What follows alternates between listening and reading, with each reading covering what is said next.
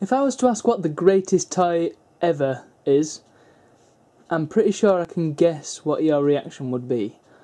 It could either be Lego or wrong. That was a great segue into me talking about Lego Racers, which has a gigantic box. So gigantic, in fact, that if I compare it to Alone in the Dark, we can see that it is significantly wider, significantly taller, and significantly deeper. Why is it so big? Let's find out. On the front we have a fantastic embossed effect. You can probably see that actually because of the light.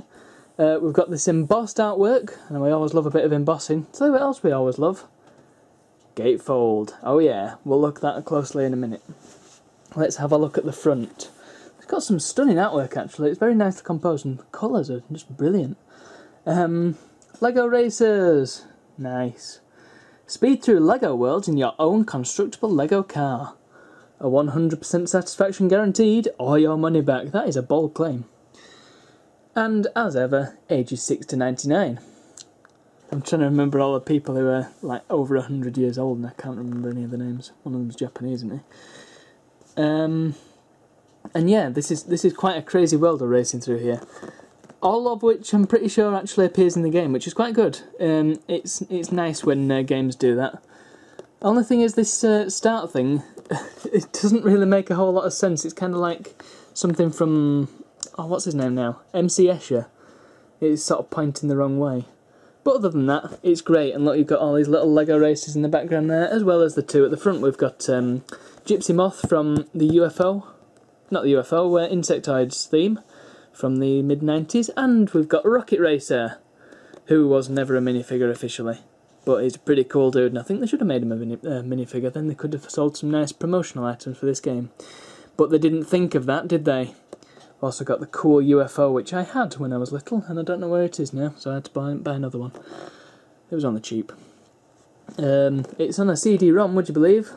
And it's a game, as opposed to a constructive, like Lego Loco was. On the side, again, game, Lego Racers. Other side pretty much has the same things except with system requirements. And it requires DirectX 6.1. Incredible. On the back, we've got some crazy stuff going on. What have we got? This is the first racing game. Sorry, tripod's in the way, I can't really zoom in on that. This is the first racing game that challenges you to put both your driving and building skills to the test. First, you get the chance to build yourself a car, or choose one of the pre-built models. Who does that? Not me.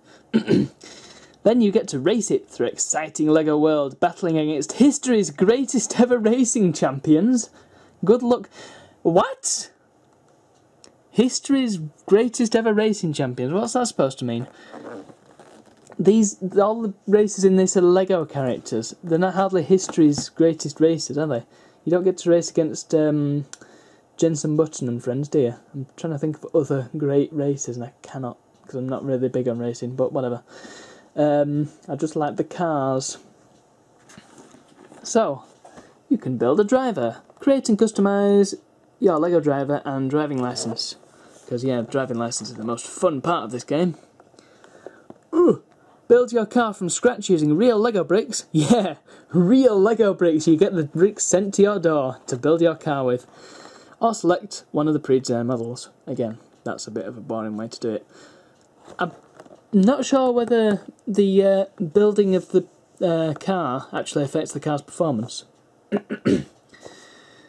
If what I've seen mentioned online is true, then it does, but I've never really seen any evidence of that in the game itself. So I may be wrong. Speed! Speed through 12 different tracks in 4 Lego worlds. That's not quite true. There's more Lego worlds than that. They're actually underselling their own game. That's rare. Race against up to 5 other opponents or challenge a friend in split screen mode. And then you've got to win. Defeat the greatest Lego... now you've clarified the greatest Lego racing champions in history. Actually, the original characters didn't actually race. They did their own thing. Like, Captain Redbeard didn't have a car, did he? Then win the final challenge, a race against the Rocket Racer. No, he's actually just called Rocket Racer. That's his name. Mr. R. Racer. Kids tested, kids approved. Oh yeah. And here is a bizarre scene where Rocket Racer is shown getting defeated by 2 people because he's in the pit stop messing about, and the other racers are actually still racing. So the old Rocket Racer. But he doesn't seem too phased by it. Look at him, he looks very chuffed. Lego Media. I always quite like that logo. It's makes good use of negative space. Customer service, if you want to ring them, there's the number. And if you want to fax them, there's the number. Haha. What have we got here? An exciting range of games based in LEGO worlds, offering unlimited hours of fun and play. Not strictly true, but if you're a kid, then perhaps. But yeah, unlimited, that's not quite the case. Oh yeah, it's time for the slipcase. Gatefold thingy. Showing all the major races in the game. Kind of badly rendered, I would have said.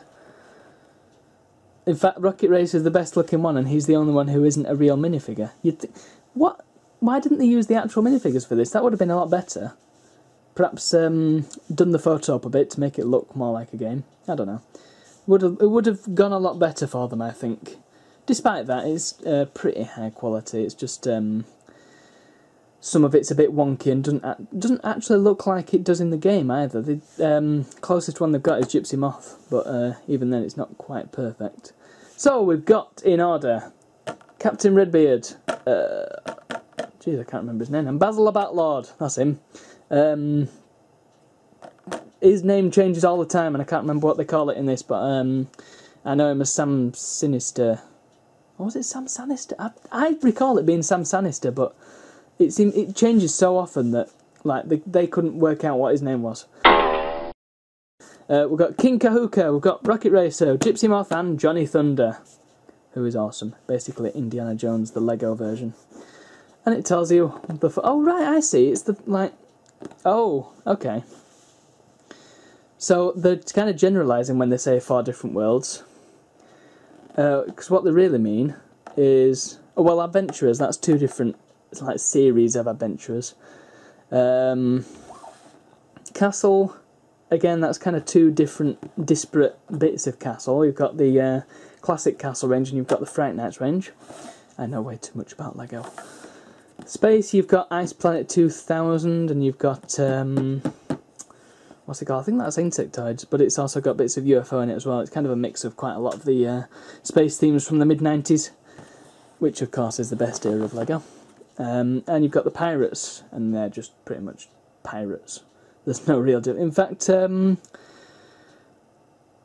missing one, the Islanders bit, which I believe was part of Pirates, but they've not shown that track on this.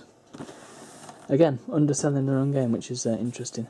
Another case of perhaps they didn't quite know what they had, but it's Lego, so they're usually pretty good with the packaging. Anyway, this is a slipcase, so we can take it off, revealing the old Lego box. Move, ball.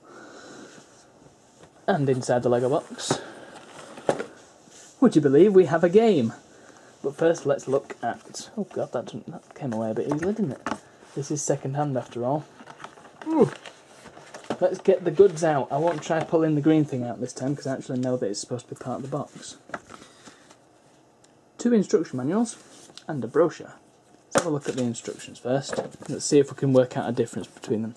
Right, so that one's in English. Then that one's in English. Huh. Okay, they must have just had a spare instruction manual and thought, why not include it? Good guy eBay seller.